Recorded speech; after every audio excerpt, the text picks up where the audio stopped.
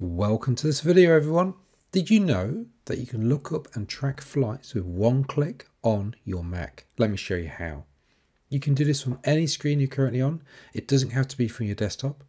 Click on the magnifying glass icon located on the menu bar along the top of the screen. This opens up the Spotlight search. Now enter the flight number of your flight you want to track and hit enter. And here we can see it's an EasyJet flight from Munich to London Gatwick that's scheduled for this Friday evening. Das ist gut.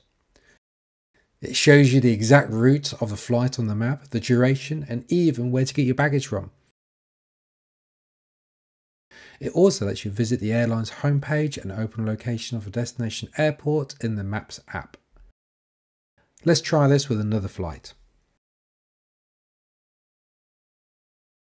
This flight is currently underway from Madrid to New York, and the tracker tells me exactly when the flight departed and is scheduled to arrive, including gate and baggage claim information.